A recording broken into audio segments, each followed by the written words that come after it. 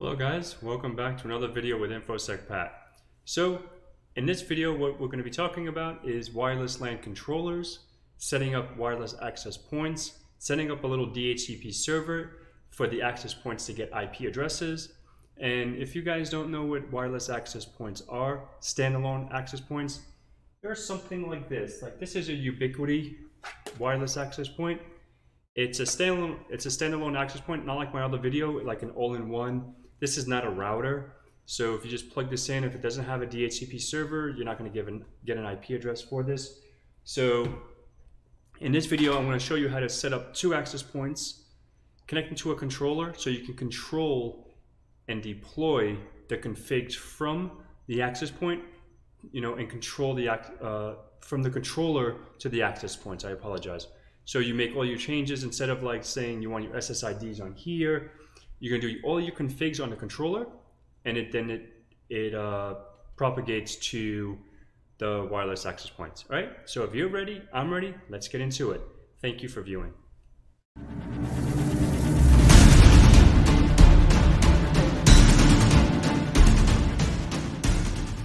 How you doing, guys? Welcome back. So in this video, what we're going to be talking about is wireless LAN controllers, and we're going to be setting up two wireless access points, a Dhcp server, a client to manage everything. So without further ado, let's get into the video. So this is a plain old blank topology. So what we're going to do is start out with network devices. We're going to go to wireless.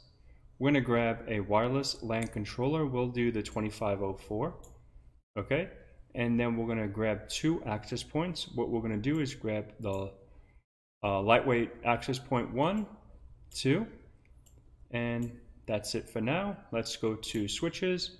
We'll grab a 2960, okay, because we have to connect everything. We have to go to end devices. Let's grab a PC and a server. Okay, so we'll just name this one WAP2, and then we'll name this one WPA1, and then we'll name this Pat PC. Okay, and switch 1. Whoops. I guess wireless LAN controller 1. Okay, and then the server will be DHCP, because this is going to be acting as a DHCP server. Okay, cool. So now we'll just go ahead and go to the little fire lightning looking thing, the connection, and we're going to connect the PC to the switch. The access, I'm not going to do the access point yet, sorry. That's fine. Nope, I just want to get out of this, cancel this. And then I want to do the server to the switch to the access point. Okay, so I want to connect these access points in a second.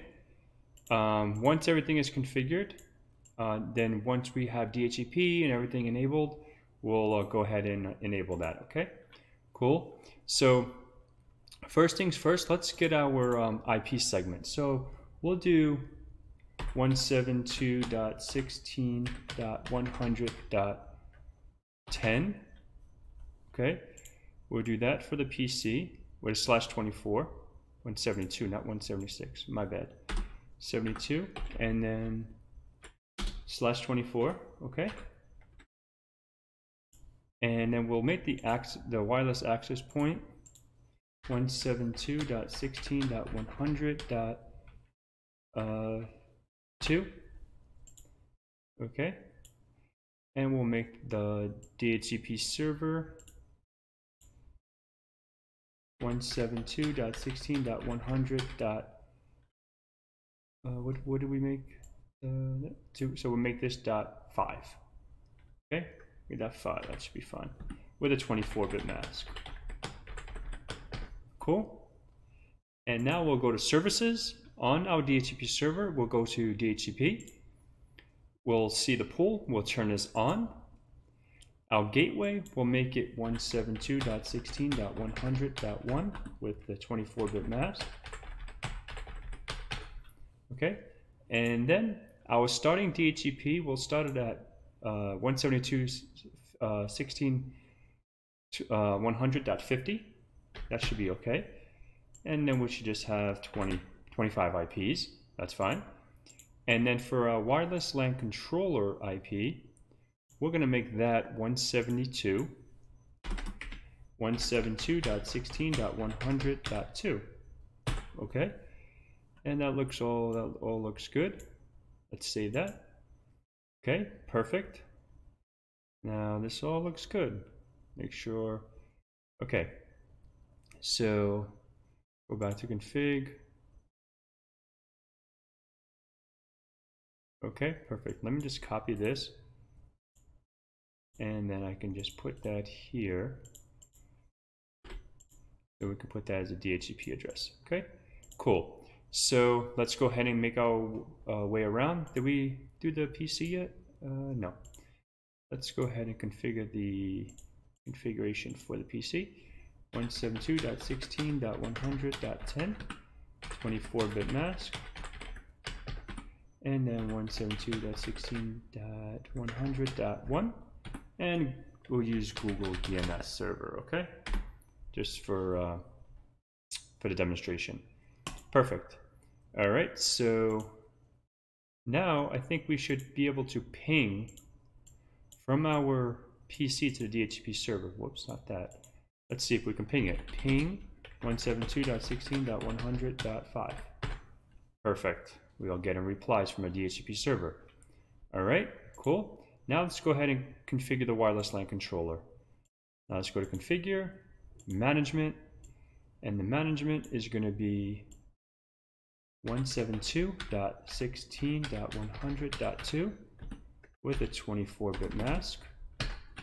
The gateway is going to be 172.16.100.1 and Google's DNS. Perfect. This is amazing. So let's see, let's make sure that's stuck. Okay, let's make sure we can get to it from here. Ping.2. Let's let it ARP.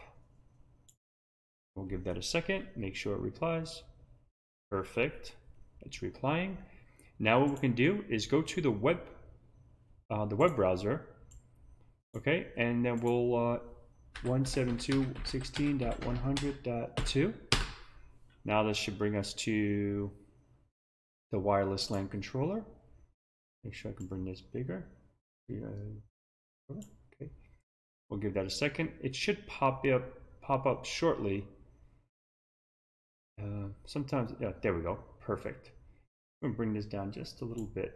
All right, so our admin username, we're going to create it as admin. Password is just going to be password and password. I guess we have to put 1, 2, 3. 1, 2, 3. Let's just do capital. You know what? Let's do this. Wireless LAN controller password.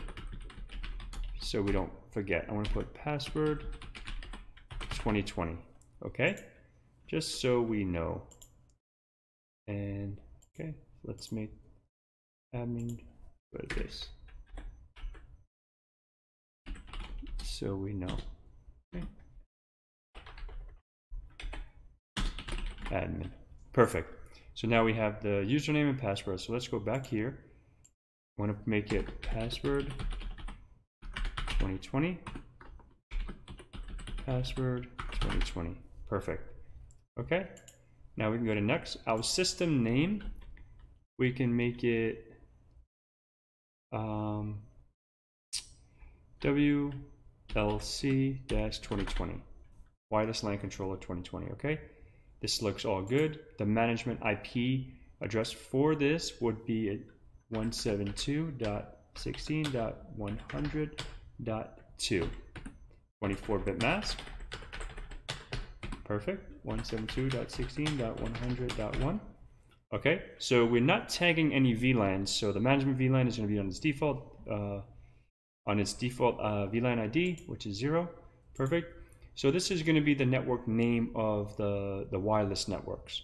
All right, so we're just going to put pat-Wi-Fi.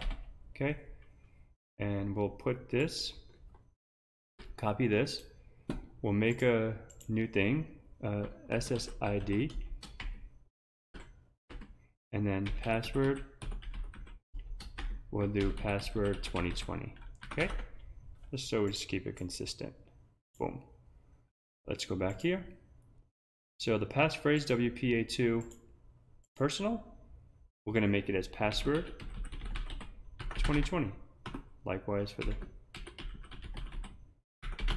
perfect. All right, so Dhcp Server.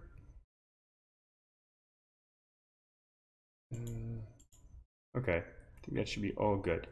So let's hit next here. Our virtual IP, that's fine. We can have the virtual IP be default. Okay, this all looks good. Perfect. Pad Wi-Fi. Sure. Okay, perfect. Now we can apply the settings. We're going to reboot. Let that reboot. It'll take a second. Okay, you see here. The switch is going amber because it's going through spanning tree. So we can look at the switch. Show interface status. Okay. What's port is it? 3. So look at show spanning tree. VLAN 1. 3. Okay, so it's in forwarding now, so we should be good. Perfect. There we go. So now we can go back to the PC and configure the LAN controllers. Okay. So now what we can do is take these connections from the access point to the switch, to the access point to the switch. Okay. Now you see it's red. The reason why it's red is because by default these little access points are turned off. So if we look at it, it has no power.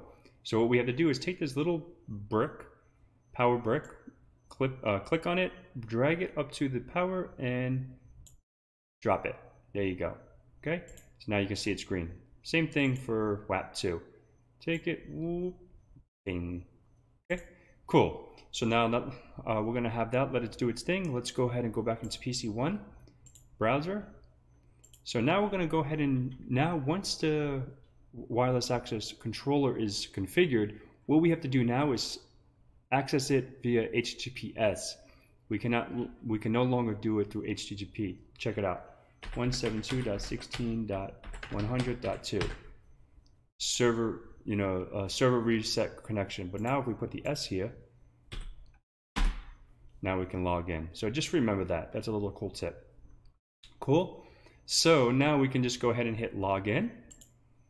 Now our username and password is right here for the wireless LAN controller is admin, and it's password 2020. Perfect. Now we're in here. So now let's go ahead and see if our access points. No, the access points hasn't registered yet. So let's give that a few seconds. Excuse me. So while that goes through, we're going to go ahead and just check out the settings. See, this is our wireless networks. We can create multiple. We can just say, for example, create a new one. And we can make it Pat Wi-Fi 2020. That can be no, actually, let's just put Pat-2020, and then the SSID can be Pat-new-network. Okay, and this can be the ID too. Perfect, no worries. Now we hit apply. Now we should see 2 networks here. We can set up the security, so we'll go on the security.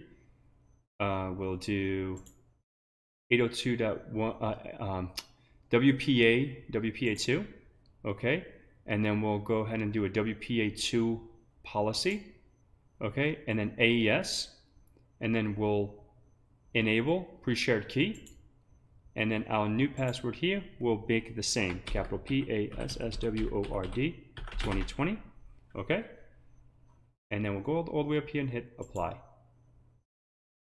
Let that apply. And once that's applied, now we can go back to the wireless LANs and we should see 2 networks here now.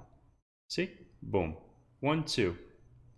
And now we can see the security profiles, or security policy, sorry, is WPA2, pre-shared key. And one thing we have to do is, in order for clients to see the network, we have to go back into here and we have to enable this. So the way we do that is hit number 2. Okay, once we hit number 2, the page will come back up and we have to just enable the status, apply. Once that's applied, now we can go back to here, wireless LANs, and then they should be both enabled. Perfect. Now let's go ahead and go back to monitors, see if these access points registered. Perfect, now they registered. This is a good sign. So now we can go into wireless. Now we should see the 2 access points here. Boom, we see them here. Look at that. That is a good sign. So we can see if we make this bigger. We can see the access point name, the IP address, the model, the MAC address, the uptime, the admin status, the operational status, their 10100, so that's the Ethernet setup, the speeds. The AP mode is Flex Connect. And let's see what else is good here. And that's pretty much it. Universal AP, yeah. So that's pretty much it for here. So you can go to security, you know, you can just click around. This is a simulator, you have to remember, so it doesn't really, you know, there's probably limitations to what you can see. But the main thing is, this is how you get your wireless LAN controller. If you have a physical one, it's probably gonna be a little different, but if you're doing like CCNA wireless, or you're just trying to learn some wireless concepts, this is perfectly fine.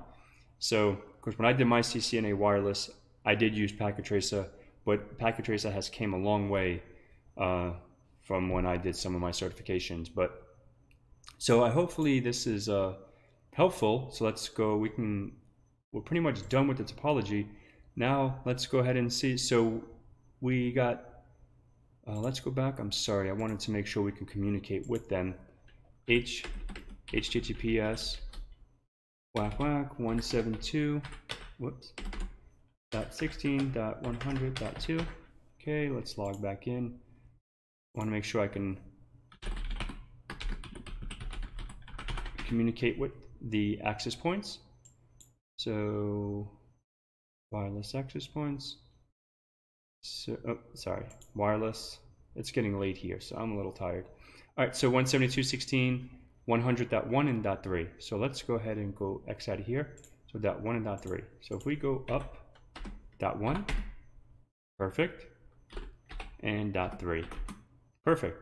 So our network is set up. We're getting DHCP.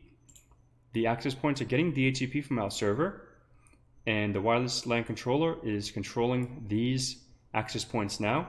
So that's pretty much how you would set up a basic wireless topology with a wireless LAN controller in your environment, associating 2 access points. All right, so hopefully you enjoyed the video. And again, like I always say, please like, subscribe, smash the bell so you get notifications for new videos, share with your friends and family, and let's grow the community together. All right, until next time, enjoy the videos, and I really enjoy it. Have a good day. Thank you.